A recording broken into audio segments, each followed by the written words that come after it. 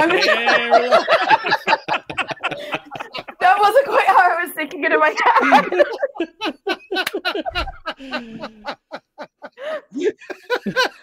Photoshop photos. Oh my gosh. Wearing those pants. That's boy. There's no saving this context. No saving the context. You're gonna sell those I'm pants gonna to leave Jen now. Card?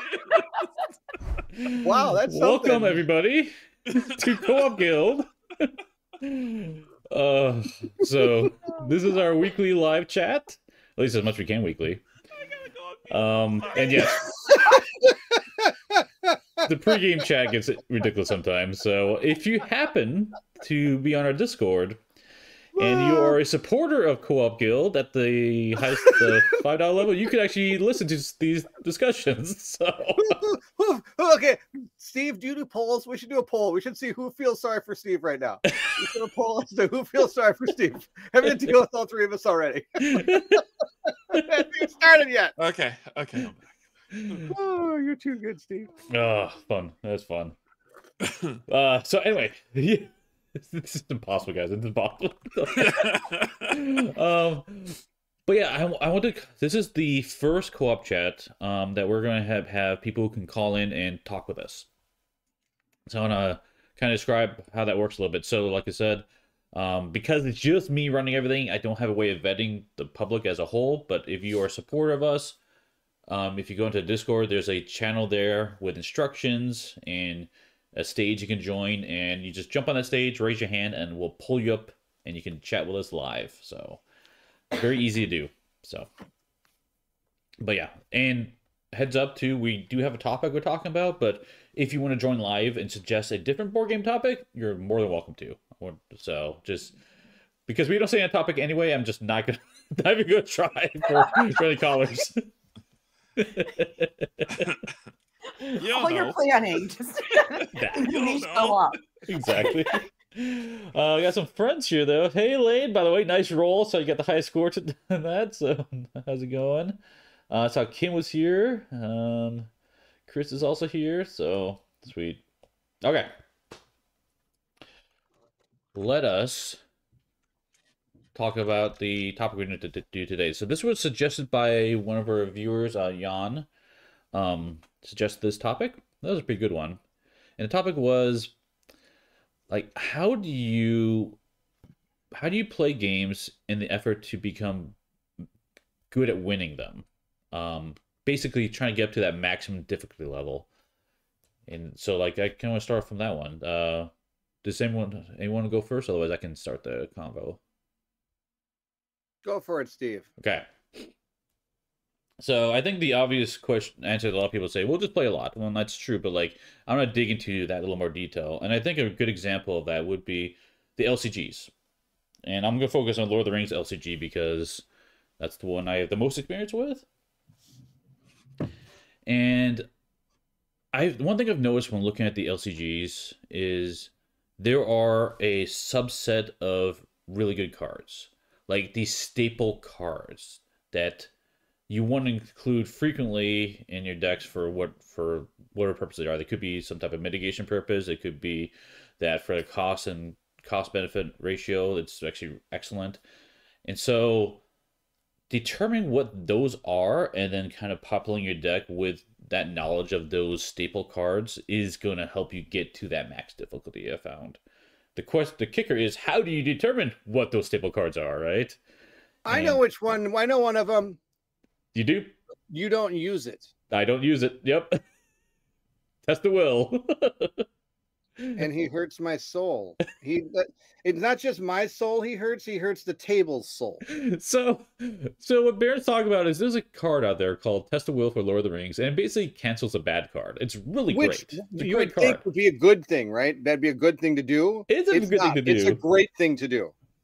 But the problem is I started using it in all my decks, and I'm like, okay, well, I'm tired of seeing this card, so I just stopped playing it. And so we go to these big Lord of the Rings games, and Terrence, he's also on the Discord. He's been on the channel plenty of times, especially for Marvel Champions.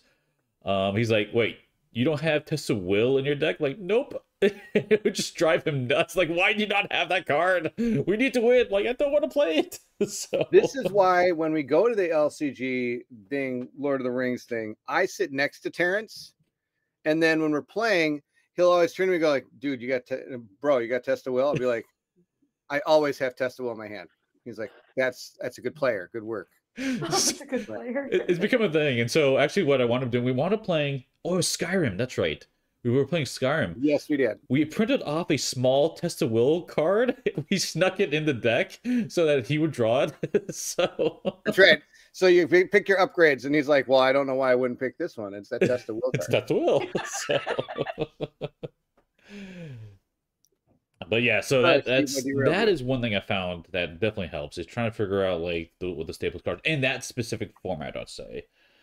Yeah, maximum difficulty Steve in the game. Yeah, that's true, Chris. Do have that tendency. So, how do you guys go about playing higher difficulties? I know, Derrick, we tried that recently with Ashes. That did not go well. Yeah, that was interesting. I usually don't. Honestly, I think I don't know. I don't think I've played too many games on like higher difficulty, and the difficulty factor isn't really a thing for me. It's not something I find fun, I guess. Especially since I'm a bad dice roller or whatever, that it just seems to make it more punishing, and so it's not really my thing. But for LCGs, that's even harder for me because I don't deck build. I suck at it. So this specific topic is probably more of a you and Bairnt thing, because it just maximum difficulty is not a thing I do.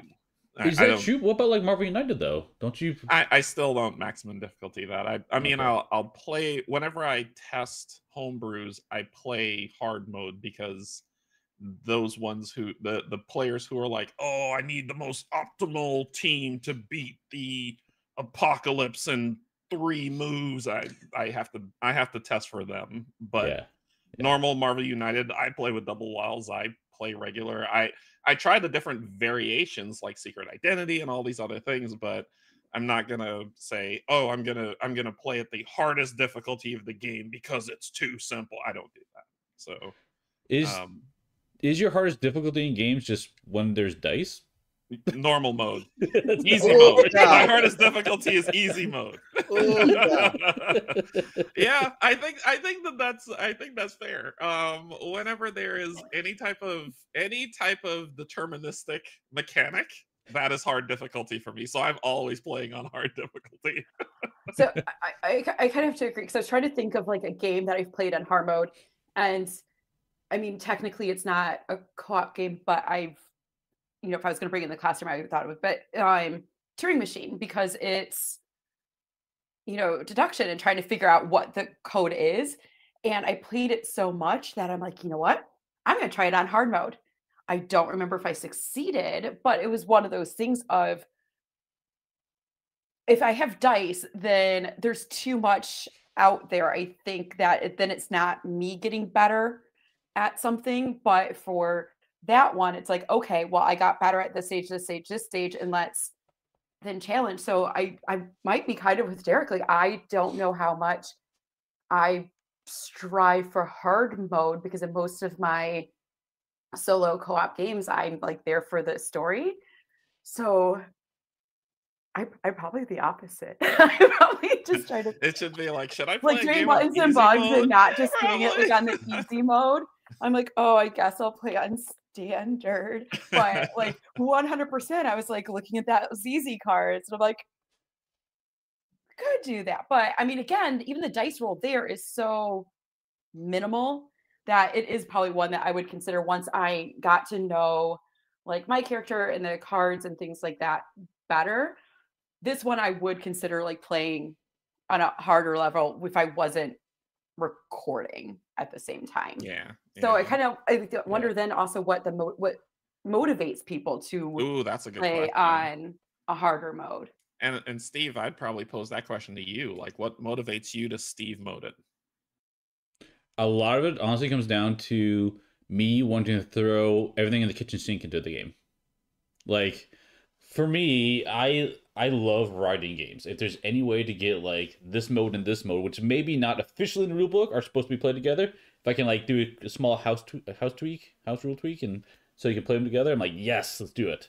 And that normally bumps up the difficulty in a lot of games. Not always, but also just if I've played the game enough, I always want to like start cranking that up a little bit. Marvel Legendary is a really good example for us when we play that game. There, I think the official rule. The funny thing is, I have to think about this official rule because we never play this way.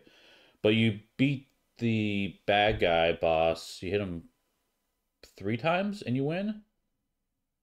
Anyway, we hit him an extra time, like 4 times. Like we have to go through all his tactics cards to win the game, and it's become so common for us we don't even think about it anymore. So, do you find so there is a hard mode to Marvel United? Yeah, I would say hard mode Marvel United. Well, remove the wilds. Not United. Sorry, Legendary. I meant. Oh yeah, Legendary. Yeah. So there's lots of ways to increase the difficulty in that one. There's what's called horror cards. They were introduced in the X-Men expansion, and they were also written out in the core rulebook. And there's stuff like the Mastermind gets +2 attack or +3 attack, or something like when you draw a scheme twist, draw an extra card. This is a bunch of these. You can throw a bunch of them in your game to just make it harder. So, but yeah, we always play with it was called Final Blow. It's called Last Stand or something now. I forget. They changed the name of it, but that's where you have to hit the Mastermind extra time. We always play that way. The other way I like playing with is called Growing Threat, and that is every time you hit the Mastermind, they go up in strength by 1. So they kind of level up as you hit them more. So, which makes it really hard for certain one of them, like the Hulk. He does that normally, so now he does it twice as much. So,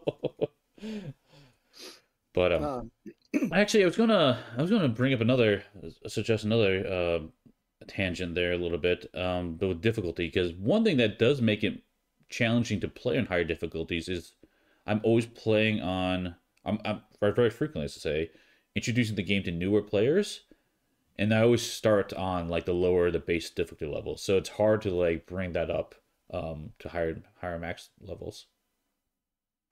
Yes. I think there's a lot of factors in the fact that of how to and when to increase difficulty. One, when we're as being creators, I don't think we lose putting things on hard would definitely decrease the amount of length of your videos and potential winning because you're on a harder difficulty. Right now, also you're talking about the LCGs. I think another place where it comes to when you want to things that I put on hard mode would be something, the LCGs, for example. I think a lot of times when you're playing a base game and that's all you have, and they're like, oh, you can make this harder by doing this, I think that it makes the game harder. But see, so that was absolutely rock solid knowledge. You'll have to remember that when you put it on harder mode, it's harder. That's what I just said. So, but let me continue. So, but when you get like Steve's talking about Legendary, Steve's talking about the LCGs, your card pool becomes absolutely ridiculous. You can put combos after all these things. And that's where a game like something like Lord of the Rings or Arkham Horror or even Marvel Champions, sometimes you need to increase that difficulty, especially if you're attempting to meta the system, because otherwise it would just be too easy sometimes, because you have this immense amount of stuff to pull from to make a game, to pull into the game. Does that make sense? I know Steve doesn't fully do that because he always tries to build decks around like, oh, hey, two cards look actually pretty cool together. Let's see what else I can kind of build around it. Yeah. But there's people out there, they're just like, I'm going to build the most powerful, craziest deck. Like even Derrick was talking about, like Marvel Minded. I'm going to use these 3 characters because these 3 characters combo so well, I can take anything down. Well, you'd have to increase the difficulty if to actually have the boss have any type of chance. Now, the problem is I don't think a lot of us do that because we, like Jen says, enjoy the game as a whole, enjoy the story it provides, as opposed to wanting to build the greatest thing ever and never change. Like my son is at that age where he wants to make sure he's got the best, and he's not going to change. He's going to go. Like, I'm going to play this guy because he's the best. Okay. Well, don't you want to try something else? No, because I know this is the best guy. Oh, okay. We're gonna use this guy. Okay, fantastic. Like, do you feel that takes away from the game though when No. when there's someone, not your son, but I mean in No. terms of players who say, I'm gonna play with this combo team because they're the penultimate team and nothing can stand in their way, and I will never play with any of the other umpteen million character combinations that I can do. Do you feel it because the game then has to say it has to scale because this is this ultimate team that it takes away from the rest of it, or not at all? Yeah, I think you're going to miss out on content. I mean, why do you have all this content if you're not going to use it? But also, I think some people really enjoy the challenge of finding that group or finding those card combos or finding that's their thing in life. That is this is super cool. The min max group. Yeah. I've been looking for this. I've been trying all these different things, and I'm scouring the internet to try to find some good like combos and things like that. And I found it. So yeah, then they don't bring anything else. It's like, and I'm not like when I used to play HeroClix, you'd go to the tournaments, and every time I went to if it was just a weekly tournament, what are you going to win? You're going to win a paintbrush. I mean, it wasn't like you're winning like thousands and millions of dollars, right? But there was always that guy who would bring like one of the 4 alpha teams. And I'm like, what is the point of this? Why is this not, why do you think this is fun? But to him, that was the best, was the most fun he could have, was picking the greatest characters and stomping his friends, and well, I guess he didn't have any friends, stomping his competitors into the ground. I mean, that was the deal. Or like, I'm sure Steve was like me. He would bring like, oh, I'm going to bring an X-Men team. And it's like, okay, like the X-Men team hits the table, and like 2 turns later, all you have left is Iceman, who's making like an ice ramp out of the board because the rest of his friends are down on the ground. And I was kind of like that too. I'd bring the problem is I also was a competitive person, so I wouldn't be the most alpha team, but I would actually bring a team that would compete against this kind of stuff. And I knew I'd lose, but I'd have a fighting chance. One of the best stories I had is they had a Infinity Gauntlet tournament, and they actually were winning an actual bigger prize. So it was like people were bringing the best. It's like, this is a great prize. And they're like, what'd you bring? I'm like, I brought Fantastic Four team. And they'll look at me like, really? And I'm like, yeah. Well, that Fantastic Four team got second place because Bairnt's good at the game. And so sometimes, the amount of how good you are at the game, if I were to just step it up, I've probably been really good at the game, but I never used those teams that were out of control. So, but there are people in the world that think that that's just their fun. Anyway, I've probably missed a whole ton of comments in there. I see that my wife has mentioned that I do. Yes. And it is true. I sometimes secretly put games on hard mode. Where is it? So we have a game called Paleo. I don't know if you ever heard of this game. Yeah. Steve taught me that one. It's really good. Really fun game. If you haven't played it, you should try it. Even Mike likes this game. I shouldn't say that even Mike likes this game, but Mike likes this game. And I hope he's not listening, because that's not how it's supposed to be. It's not meant to be like that. A lot of times Mike and I don't align, and there's a few times we do, and I know that means that was a really good game. You know what I mean? That's kind of more what I mean. So Mike really likes it. Colin likes it. It's a good game. Anyway, it's a good one. So I was thinking. Oh, go ahead. Sorry. We got to this game. We did the second mission where like your characters are like more hungry than they're supposed to be, and so you have to feed them 2 food in order for them to make it through, and otherwise the penalties happen, right? Well, I thought that was the base game.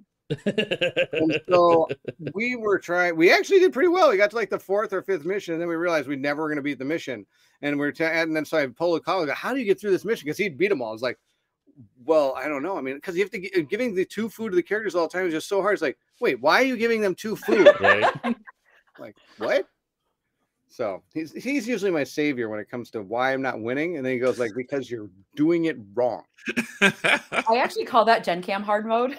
Gen Cam hard mode. I love it. Gen Cam hard mode, because there's so many times, like especially with streaming, because I'm just so all over the place that I would forget to give myself resources or do all these other things. So I don't need to intentionally add difficulty, because I inherently mess things up to the point that it is definitely Gen Cam hard mode. There you go. Which is not what I was talking about earlier, just getting that deck that's going to be, great. And it's not, I will never have a deck that's so amazing that it's going to be everything. But then me as a person, I would want to keep adding difficulty to see how hard and how far I could push that. So then it's kind of weird to me that you just play knowing you're going to win all the time. Like, okay, what's to me then what's the point? But at that point, I would be like, okay, I made this deck or I researched it and stole other people's ideas, and I want to see how hard I can make this. Let's go. Let's see if this is like the best thing ever or not. I have no idea why you would have like the best deck ever and not try to challenge like your deck in that type of scenario. Yeah, the min-maxer, I mean, Bairnt, you know, as kind of a D&D GM, you know, you've run into the min-maxer group as well, to where they want, you know, the penultimate character who I'm taking 1 level of cleric, 2 levels of yeah, what? Yeah, and then they melt monsters and they enjoy that. They're like, haha, you can't beat me. And so it's more I think to each their own. For people who enjoy min-maxing and people who only will play with this deck because nothing can beat it and won't try anything else, that's fine. Okay. It's just more not for me. What about the rest of the people at the table? No. Or to me though, that's not beating the monsters. I feel like that would be like trying to beat the DM, but then what about the other people at the table that are just like, I am here to play the game and enjoy the story. So well, I think go ahead, Steve. I have a fun story about that, actually. And it ties into Bairnt's comments earlier. Mm-hmm. So we used to go to play HeroClix almost weekly growing up at the stores. Me and my brothers and I would bring fun decks. You got it, Bairnt. I bring X-Men. I always brought X-Men team. You nailed me on that one. But my other brothers would bring fun stuff, and they were good, but not like top tier stuff. Anyway, every once in a while we would have someone join, and everyone's like that too. Everyone brings just fun stuff. Anyway, someone would bring we call cheese. You know, like the yep. Oh, he's got the cheese. The cheese. We're talking about like super powerful, but it's powerful because of this one mechanic they're going to push the max, whatever. It's within the rules, but it's just not fun to play against. Oh, fantastic. Look, there's Crisis Superman chase figure. This is awesome. This will be super fun to play against. I hate you so much. Exactly. So what we wound up doing is bring a team the next week that was specifically designed to defeat that. Yeah. But it can't do anything else. Can't do anything else. Yep. Beat that team. Exactly. That's all it was doing. Can't do anything else. Anybody else we play, you're going to lose. Exactly. That's all we did. TK this one guy up who's going to pulse wave, and then that's it. That's all the thing does. Yep. And so if you play anybody else, you're screwed. Yep. That's exactly what happened. So like we would just knock out the cheese, and people would like learn like, okay, don't bring cheese. Just bring whatever fun team, and everyone has fun teams. We're good to go, right? So, but yeah, that's what we did at the tournament. So. Yeah, Yogi. I posted a video on there's a YouTuber who made a video specifically about this specific topic. That's pretty awesome. I have to look for that. That's a great video. I like that one. where they're saying that the person who won't beat you, they'll just tell you how they'll beat you in the worst way possible. Right. It's like, okay, well, I'm gonna play. Okay, I have 1 hit point left. You win. No, I'm not gonna play it yet. Instead, I'm gonna do these 3 things. Oh, yes. Which will wipe this board. Put down this ultimate card, which will do double that damage. Okay, so double damage. 4 cheese from the cheese making factory. That video is awesome.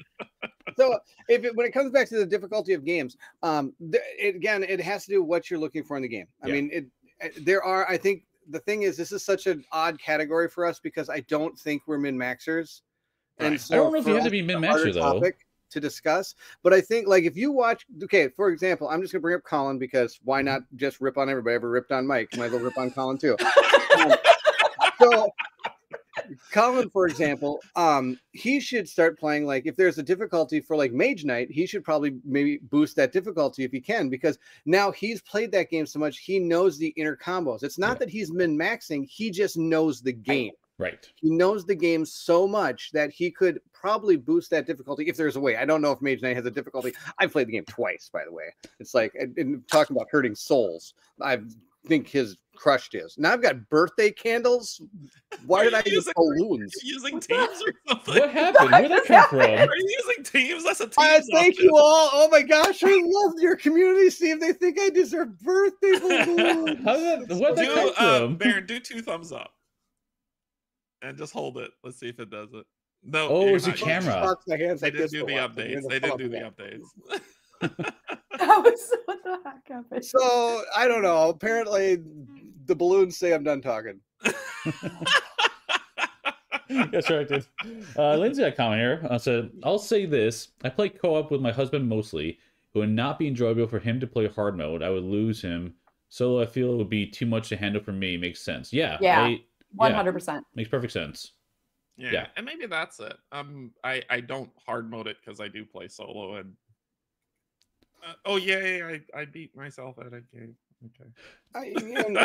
I also wonder about some of the hard modes. Like, I want to bring this up specifically because I think we've all played it. I'm pretty sure we have. Pandemic. Pandemic at the highest difficulty level. I'm not sure it's beatable. Like, it is ridiculously challenging. Yeah. And I kind of feel that might be true for some other games as well, where like the highest difficulty level is maybe not attainable. I don't know. Well, and to the other side of that is that maybe that's the draw.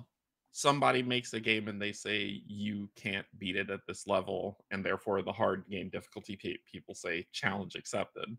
Sure. And then they go about building Tetris. You can beat Tetris? I didn't even know that. So where were you a month ago? Okay, never mind. We'll talk about it later. So, but that they can they would do that because they're saying, no, I will beat this game. I will rise to your challenge and beat this game. So that's their draw. That's the fun that they have. Yeah, and I think it also, I really think again, it's like, what's your motivation to play? So I just introduced my husband and son to Pandemic a week or two ago. If it was so punishing that they never thought that they could win, I'm sure my son would never play games with me like ever again. Yeah. So that's like, and we're going to start playing Pandemic Legacies. We'll see what happens. But so I mean, if your enjoyment comes from just like the kind of social aspect and kind of hanging out, then maybe playing on the hardest level isn't going to be for you. But if your kind of motivation and goal is just to see like how much you can do, how far you can push and beat the thing that's unattainable, then you're probably coming at the whole experience from such a completely different aspect that you're probably going to do the things like min-maxing and, you know, whatever else to make that happen. So I really think it depends upon what your motivation is. Is it to, I don't know, because that's not how I work, but that's what, like, I just want to have fun. Like, and, you know, and, or even just like was playing solo, if you're playing on a higher difficulty, then also possibly managing more stuff might be, depending upon how it was, like the higher difficulty level was implemented. Yep. So I have a special guest that's calling in from overseas. Yeah. Hi, everybody. Oh, hey. It's Kim. Yeah. I want to jump a little bit into this, jumping onto what Elaine said a little bit. Steve modes everything, but knows that, like Jen, you're saying, I just want to have fun, right? But Steve has pulled me along a little bit. He's like, oh, we're going to make this a little bit harder. And sometimes he doesn't tell me. And then it's smoke mode. But I mean, still, it's like, it's helped me a lot through my own progression in board games. So thank you, dearest, but also, meh. I've done that a lot to you, I know.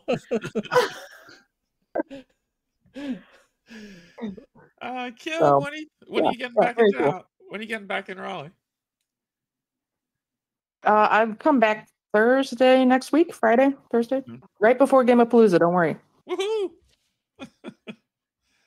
Good time, by the way. We are doing Game of Palooza next weekend, so Derrick will be here. It'll be good times, like always. So. Yeah. Now, only if Colin and Bairnt would just move to Charlotte.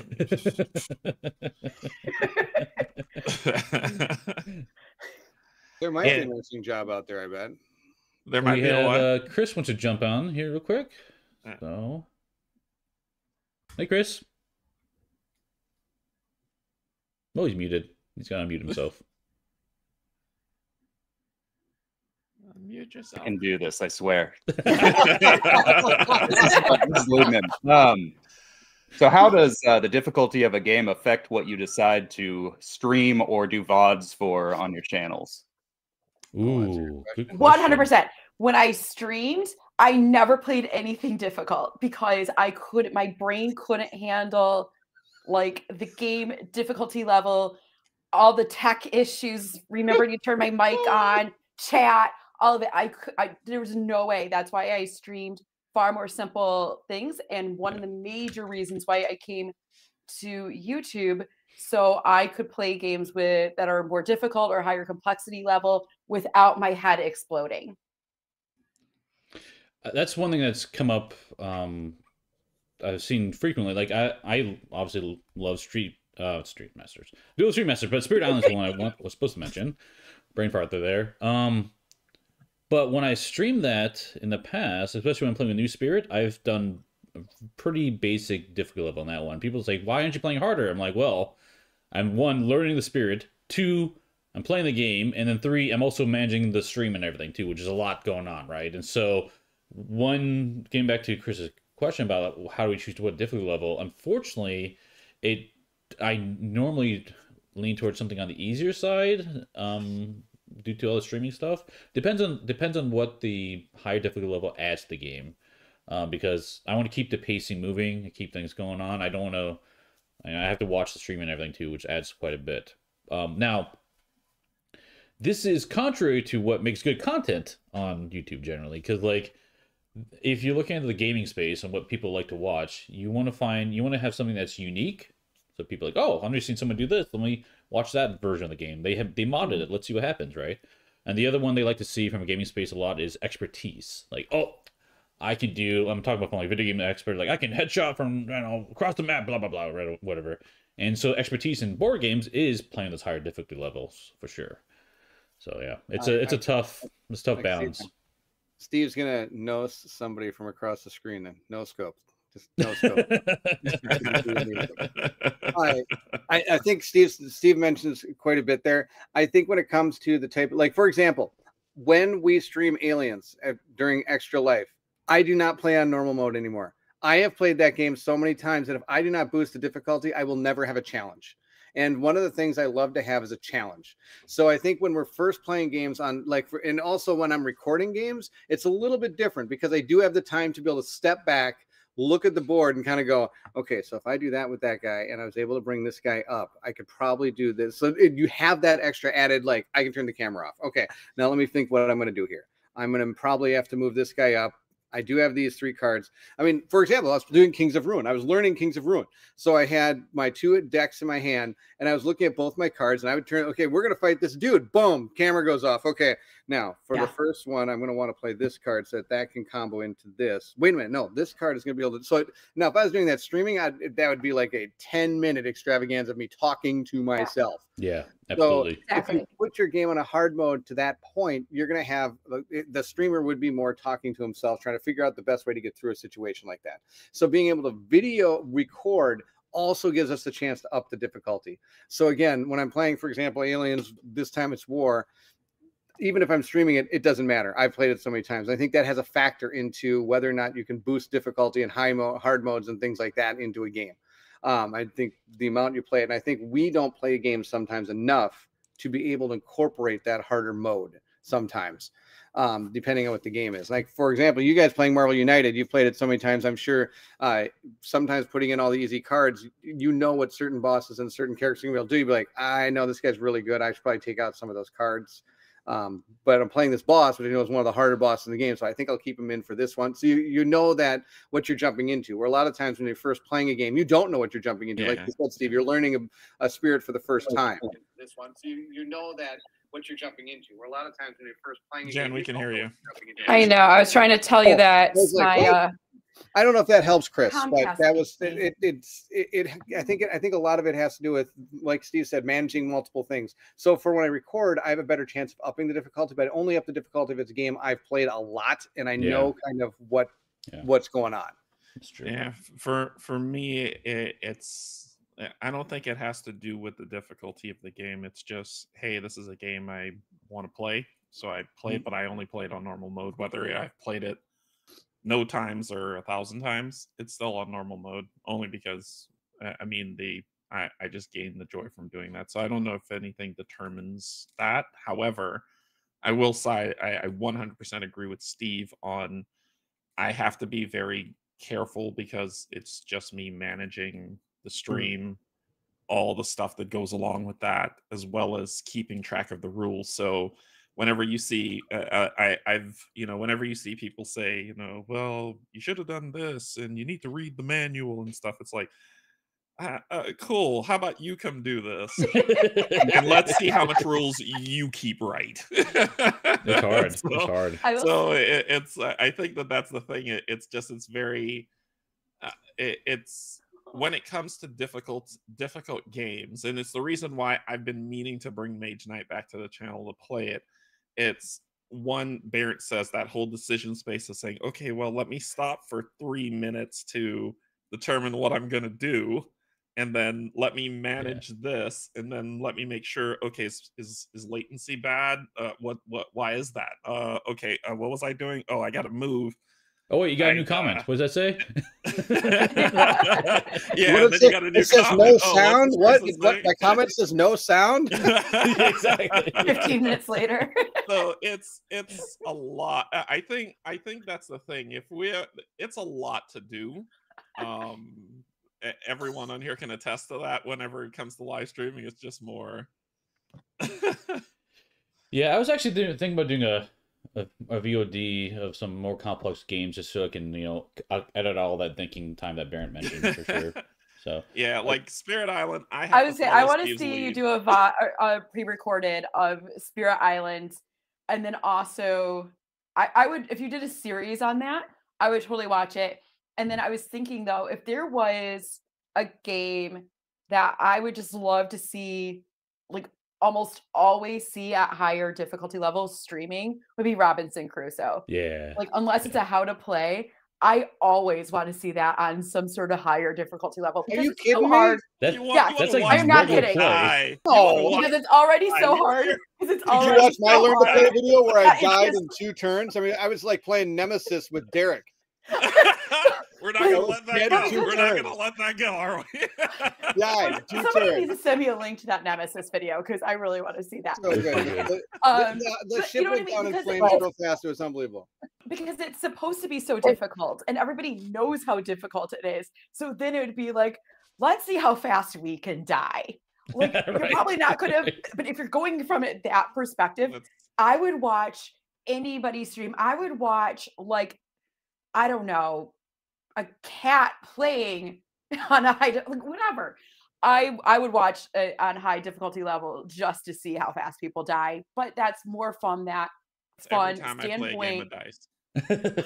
So Every time I play a game with Can I dice. jump in real quick? Does this count saving Jedi all the time in Robinson? Oh my god. Okay, I did watch it though. I did watch it. I mean, I started like twitching halfway through. Like PTSD full on. I don't know. I don't have it set up. Okay, so let's try to pop Jenny on the screen. No, I do know. I understand Derrick's idea of like wanting to enjoy the game and things like that, but believe it or not, I actually don't like games where I can stomp straight through them. I like to be challenged. I really, so if I play a game and I realize, hey, that was pretty easy to play, I will boost that difficulty because I don't even when it's just a story game. Like say you're playing, let's hear what's a good game. What does Derrick play all the time? Gloomy Killforth. Let's say I'm playing Gloomy Killforth because now I got to rip on him because I've done Mike, I've done Colin. I'm ready. Do it. Say I'm playing Gloomy Killforth, right? and I've played it 70, 80 times, but I never want to change the difficulty on it because I really enjoy the way the story goes. Now, it'd be hard for me to do that because I know the game so much to be like, okay, I know if I go, when this place shows up, I know what kind of thing I'm going to need for that. If this place shows up, and I just would feel like, well, I'm just moving pieces around now. You know what I mean? So Yeah, I like to have that challenge, which is like I said, I played my aliens this time. It's war. Oh, there went all my tools on the ground.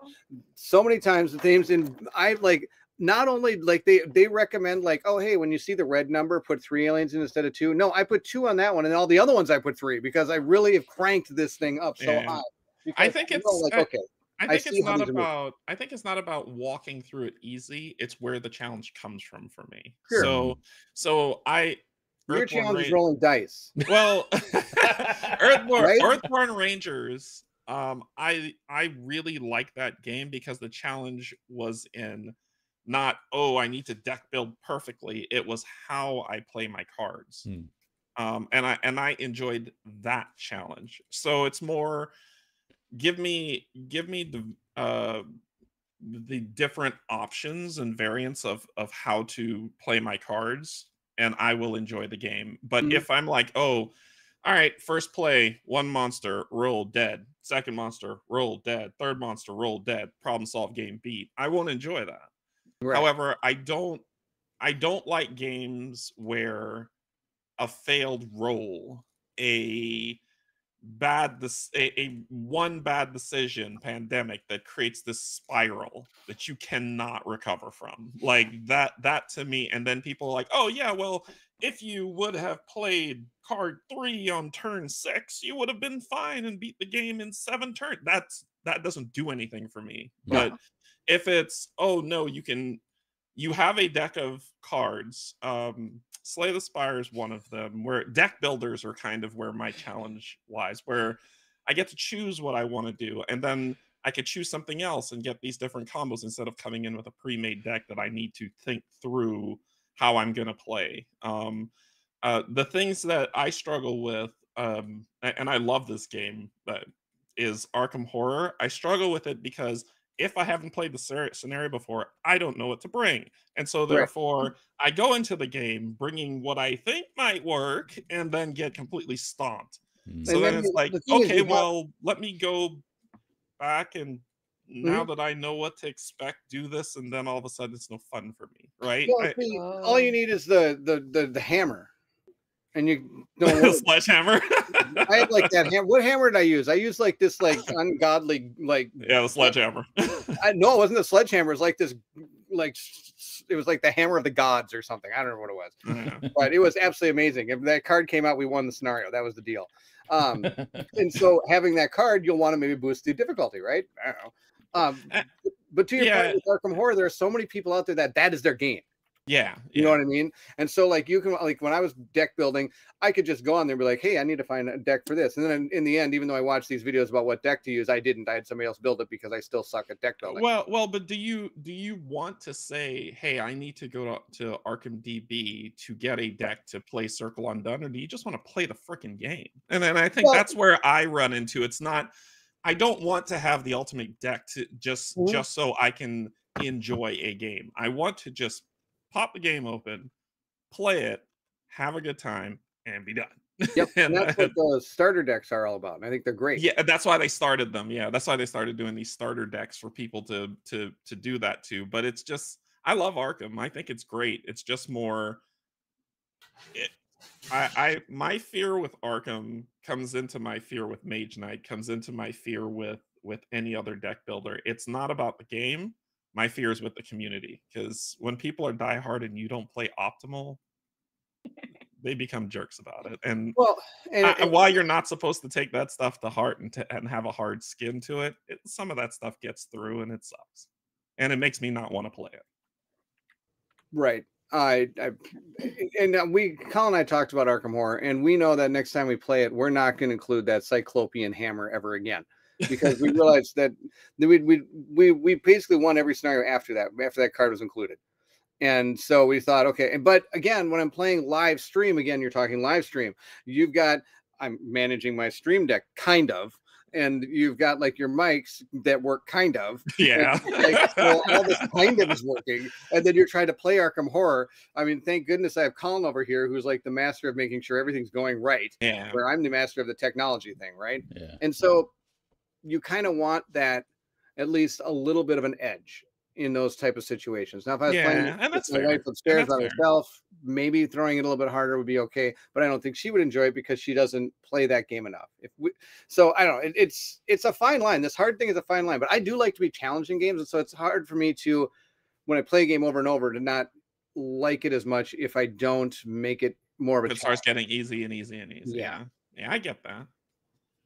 Yeah, Yogi says that everyone deserves to play with a Cyclopean hammer at least once, and then put it on the ban list. So, Yes. Man, that card was so nuts. Unbelievable. Yeah. So, and like I said, I think I get, like, I respect the deck building community so much because or even just anything else. Like a person, like for example, Spirit Island. I respect the Spirit Island like diehards. Yeah. That like that's their game. That's what they love to play. They like to like really challenge themselves by being able to beat every one of those like spirits on hardest difficulty and things. That's important to them. And like we've talked, it's not really important to us, I don't think, except for maybe a few games. Like for me, Aliens, I played it so many times. I still love it to the death.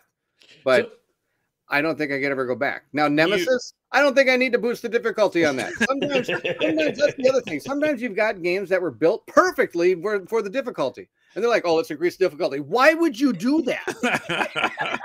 It's like playing Doom and going like, oh, I'm going to put it on shoot me in the face mode. It's like, why do you need to do that? This game's hard enough as it is. I'm on Mommy Cry Me a River. That's what I play on. I mean, and I still die. So, I mean, sometimes I believe the games are built perfectly to be able, and that's through playtesting, and they've built that mode that's really a good standard mode that can be difficult and challenging, and you sometimes don't need to boost the difficulties. Yeah. So something you said earlier, Bairnt, I think is kind of interesting. You were talking about like you need that challenge to come back to for the game to hit the table for you. I don't know if that's true for me particularly. Like I obviously try to win, but honestly I don't care if I win or lose, which is interesting because I also Steve the game. I like to make it harder, but it's not because I care about winning or losing. I just want to make the game harder. Yeah, see what you happens. Want to be challenged.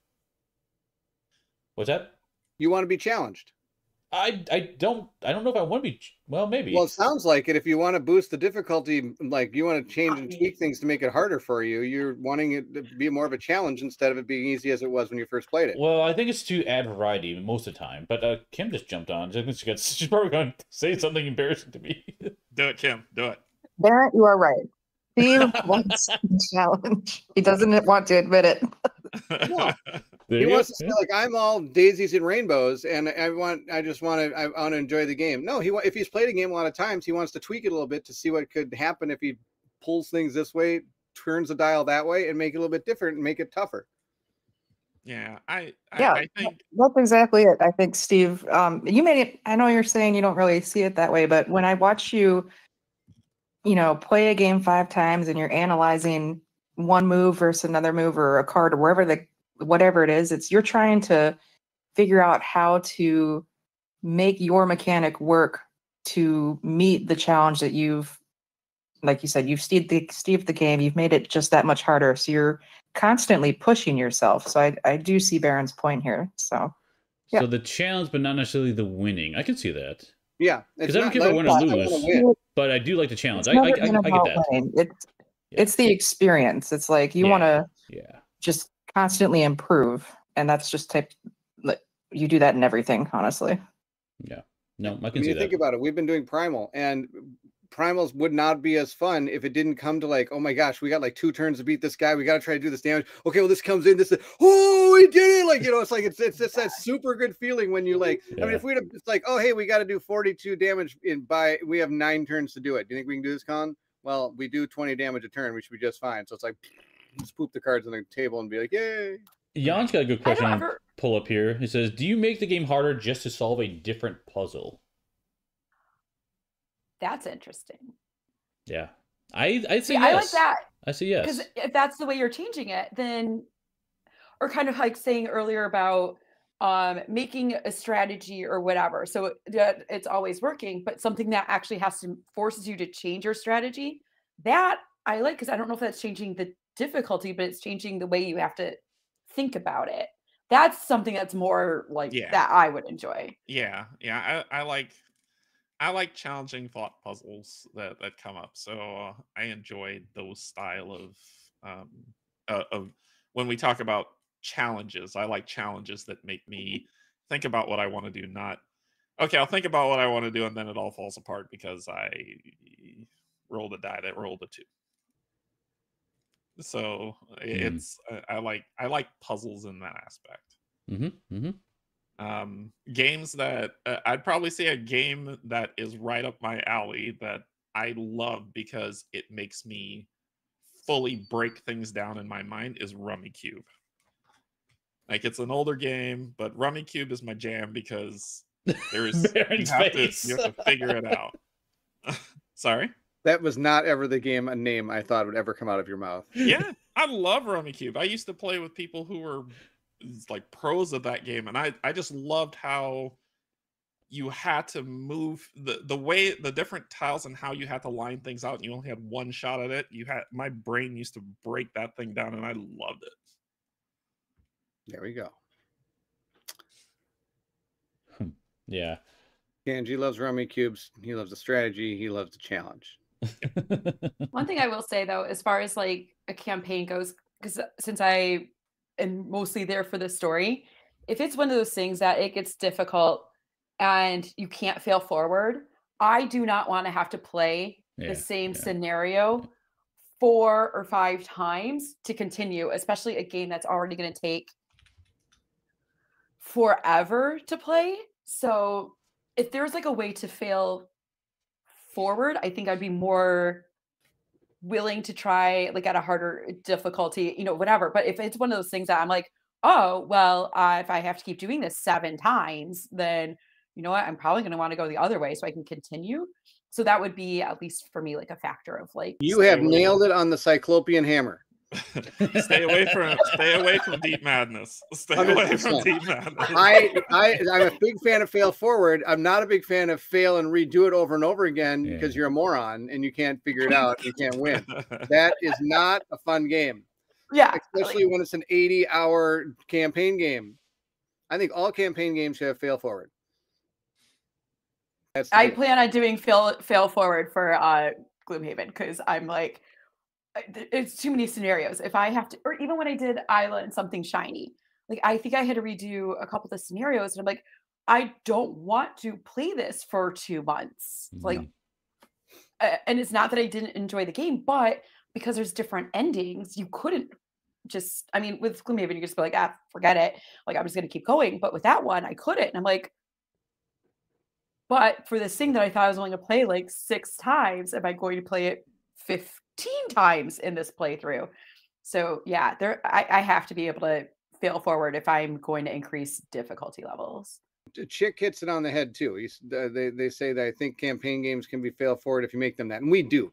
I mean, when Colin and I streamed Oathsworn, if we lost to the boss, we just kept going because we didn't need the.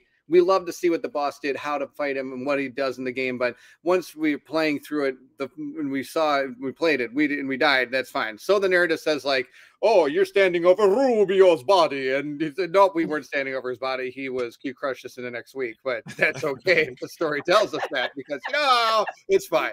And so obviously it's not a fail. It's not technically a fail forward game, but we make it that. And yeah, you can do that easily with campaign games. Yeah. And I think that's fine. So again, if you want to increase the difficulty and lose every battle, that's fantastic for you if that's what you want to do. But it can be done. You're right. If the game doesn't have fail forward necessarily, do you ever do I say like multiverse mode where like, instead of drawing that one card, let's draw this next card in the deck the card that killed us. I will brutally get punished and then move on. Okay. That is what I do. Okay. I'm like, oh, you won the day this time, Rubio, but next time, Rubio, I will get you. When I play it again in 5 years. Yeah, I think I started doing that because when I streamed Deep Madness, I lost that game and redid 2 other videos, and I was like, this is stupid. I don't want to do this anymore. So every time I lost, I kept moving forward. Yeah. Deep Madness was the first Nemesis type game where it's like, oh my gosh, I never have enough to be able to get what I need done, and all of a sudden I'm deader than a doornail. Yep. And I love it. I'll retry it scenario 1. I mean, if I'm just playing for fun, I'll replay it more. But like if I'm doing it, filming it, editing, I will retry it depending upon the game and how long it takes. But there's gonna be a limit. Like there's just, and then even just in like off camera, there I only have so much time. Like there's just only so much time. Snow. I also think a problem with this topic for us is the fact that a lot of us are not hardcore Euro players. And I think a lot of your difficulties and adjustings and things like that, you find a lot of that in Euro games because a lot of them are point chase games solo. And so being able to up the difficulty, for example, like I was looking at, what game did I do? Feast of Odin. And they're like, oh, you can make it a normal, standard, hard, super hard. And why are you even trying to play this game mode? Yeah, and I was like, I don't think I'm going to go on easy mode. Yeah, I barely won. And of course I cheated 9 times. So okay. I gotta step away, guys. That Yes, was, keep going I through loved this. that video though. So I am coming from this conversation right now is more of the non-Euro side. I'm more likely to increase difficulty level in Euro because that is as you're familiarizing yourself with the game, you know, so that's a little different. I'm far more likely to probably increase difficulty in a Euro game because then it solo. I mean, obviously solo still, because then it is a beat your own score or you start beating the AI who cheats or whatever. But if it's a beat your own score and you're, you know, eventually going to cap out because you got good at it. Right. But thank you for reminding me that I need to break out Feast for Odin. Yeah, no problem.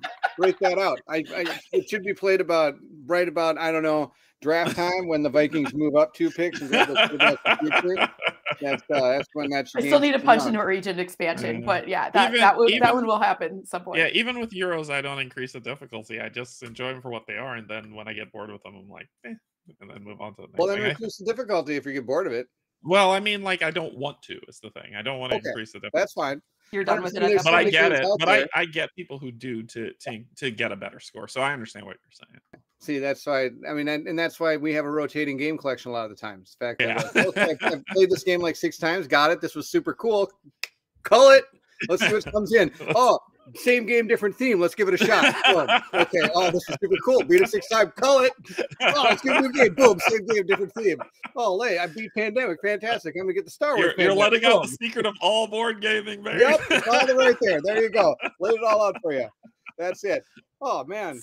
Got distilled. Boom. Beat it 5 times. Gonna discard that one. Oh, I'm gonna get like. Oh no, but they just came out with the expansion. I'm gonna see. There you go. That's another one. All of a sudden we got expansions coming in. Oh, now the game goes back up. Distilled right here. And I think that's another thing when it comes to difficulties, adding the expansions. Like we have Arkham Horror 3rd Edition. Well, I've also got all the expansions for Arkham Horror 3rd Edition, right? So then do I need to boost the difficulty because I have all this extra stuff that I can do for my characters that make them a little bit more powerful? Maybe I need to boost the difficulty. I mean, I think expansions also change that, but they also may already include the boosted difficulty because they have probably play tested it, we hope.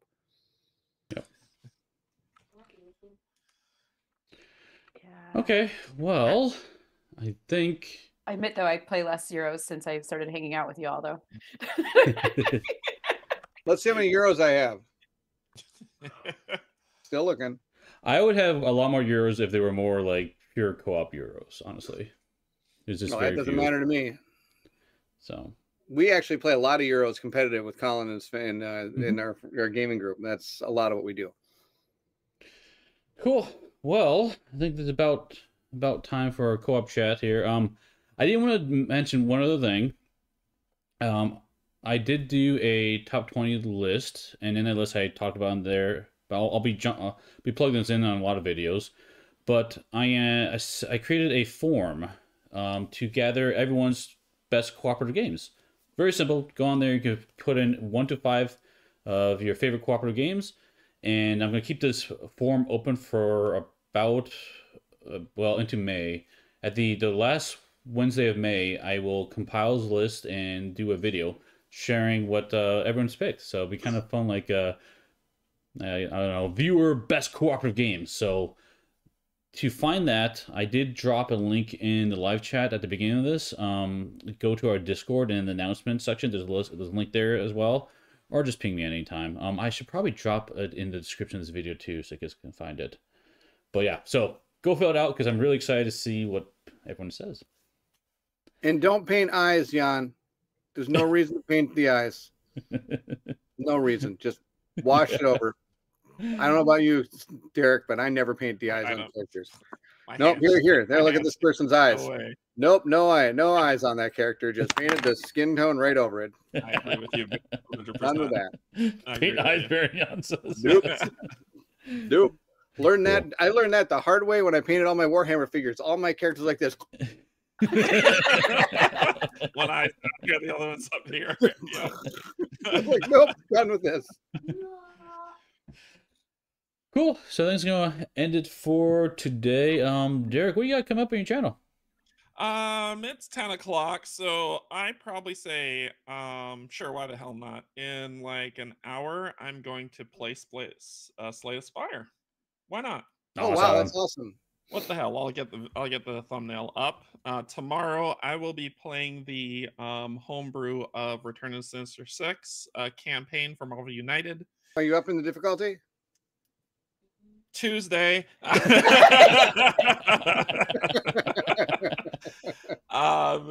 Tuesday, I'm trying to think of what to play. It might be Kinfire Delve. I don't know yet, but I'll figure it out. And then Thursday is Aeon's End Legacy, Friday Game of Palooza. What you got coming up, Jen? So I will have more buttons and bugs coming up. I am recording my first play of Seventh Citadel today, so it is on the table, ready to go. And we might start on some Kings of Ruin. It's just going to depend upon how many hours in the day there is for filming and editing that, because I don't think either of these are going to be quick turnarounds, but those are the things I'm working on, and I'm starting to work on some things that will be coming in the future that I will be sharing in the future. That's mysterious. I try. So things that are in the future that you're sharing in the future? Yes, I'm working on something that I'm not ready to share yet, but I'm excited for it. So new things coming. Cool. Good. All right, Bairnt, what do you got? Nothing new. All right. Well, Colin's got some new stuff coming. He already told me he's doing like Dawn of the Zeds. He's doing, which one are you doing, Derek? Which one are you playing tonight? Slay the Spire? Yeah, he's doing that one too. He just got it. Oh, sweet. And he's doing something else. I forgot what it's called. And I think his Red Dragon Inn one is probably dropping today. And then lo and behold, those 4 videos for Colin are coming out. And me, I'm going to try to get the next episode of the Seven Citadel up and running. That's my goal for this week. Then Colin and I are joining each other Tuesday to do Primal. I might do another painting stream because we painted up one of the characters for Kings of Ruin. We got to get the Elgun painted as well. We didn't get him done yet. We got, what's her name? Gerdwin done. So we might do another painting episode this week. We'll see. I think that's about all I got coming up, I think. What else do I got coming up? Anything exciting? I don't think so. Primal, right? Did you yeah, we're doing Primal on Tuesday. Yeah. We're gonna try to crush the next boss. It was, oh my gosh, every fight in that's epic, man. You awesome. Love it, Derek. Yeah. I'll check it out next year, December, whenever they decide to ship my game. About it, Derek, it's all card play. Yeah, by the time the game's over, it's card. You don't worry about dice, and it's difficult enough as it is, so it's super fun and super exciting. Yeah, which is what I like. I like that type of challenge. You got everything you need. Figure it out. Like I like that. It's whether or not you get the puzzle and the right cards. So, and I also have to talk to my friend Derrick, the resident Seven Citadel expertinato. because I'm going to be moving into one of the what do you call it? Those threats? Is that what they're called? Yeah. Yeah, and I gotta pick his brain as to what he's found does decently in the game and see if there's and maybe move in that route. I know you haven't played a ton of it, but you've played more than I have, and so you have some. I will try my best to answer what I can. Or you can watch him pummel me into the ground by telling me all the wrong stuff. Like, oh, you totally want to go this route with your guys. No, I wouldn't do that. But No, I think your videos are amazing. So well done on those. And yeah, good luck with Kings of Ruin, Jen. I'm super excited to watch your 3.5-hour video. After doing Sleeping Gods, one of the Sleeping Gods videos, just recording. I mean, some of it was like right as becoming a talk, but I think it was 8 hours of recording that like got condensed down. So right now I'm like still kind of recovering from that. So I'm super excited for Kings of Ruin, but I'm also like, oh my gosh, is this going to be an 8-hour day that I need to prepare meal plan for? Like all those things. Kings of Ruin can stop 3 times. I played through only 2 of the parts of the first chapter, even though my video says first chapter. It's like, well, kind of. I played through 2 parts of it. Okay. Yeah. So I'm probably going to do the tutorial first. So I'm also learning to play, and then we'll get into it. But I'm super excited for it, and I'm super excited for 7th Citadel. But I know that both of them are very time consuming. Yeah. So Steve, what are you doing? We're gonna save the best for last. Yeah. Not sure about that, but okay. I think Monday, because I've got the urge to play this again, is bring back Ashes. So I'll probably play Ashes on Monday. Ashes, Phoenix Reborn. Ashes Reborn. For the Never set? I don't have that yet. Okay. It's still not available because I was dumb and missed the thing. I fixed it for the next one though. I'll get the next one right away, but not this one. So, but I'll do that Monday and Wednesday. I haven't quite decided what I'll cover yet. I've got a few ideas that's bumped around the head. I got to figure out which one to do. And then prepping for Game of Palooza for that weekend. Also, off camera, I'm covering 3 different previews, so that's been a focus as well. So, trying to get those videos done and recorded so we can move on to other stuff. So that's right. We've got Can you guys please say the name of the game for me so I don't screw it up? Which one? The one that Colin's doing the playthrough of for the preview. What? I don't know what you're talking about. It starts with an E. Euthia. Thank you. You don't want to say that on live. Not saying that name. Oh my gosh. Is Game of Palooza in a week or in 2 weeks? Next weekend. Next okay, weekend. So in a week. Okay, cool. Yep. And I'll try to prep all those so you guys can jump on those streams. So it'll be fun. Oh, can I say one thing that I'm not technically a part of, but I'm kind of a part of before we go? If anybody has time this weekend, it is Extra Life Tabletop Weekend and Tabletop Live Network over on Twitch from yesterday through tomorrow. As a team, they're trying to raise $10,000. I'm not sure what they ended at last night, but they're doing giveaways all weekend and all of that, but obviously helping the kids. And you can find the schedule with links to all the streamers and times at tabletopLiveNetwork.com. Awesome. Yeah, that's great. I do that every year too. I don't do the tabletop one, which is weird. I should probably do that too, but go check it out. It's a great cause. Well, and it was cool because this year it's like an official collaboration between TLN and Extra Life. So awesome. Yeah, so it's pretty cool. A lot of people, I am not streaming for it this time, but if you have time or can help out, go check it out because it's definitely a fun weekend. And Steve, you've got Extra Life. We're doing Extra Life again this year, right? Yeah, I do it every year.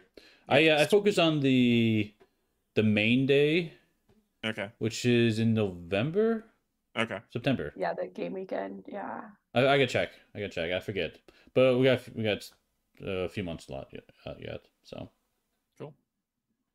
Okay. So cool. I think it's going to end it for today. Thanks, Jen, Bairnt, and Derrick for joining on this chat, and thanks for people who decided to call in as well. So, like I said, if you're interested in doing that, just support be one of our supporters either on Ko-Fi or Patreon. Either one works, and then we'll have access to that. So, cool.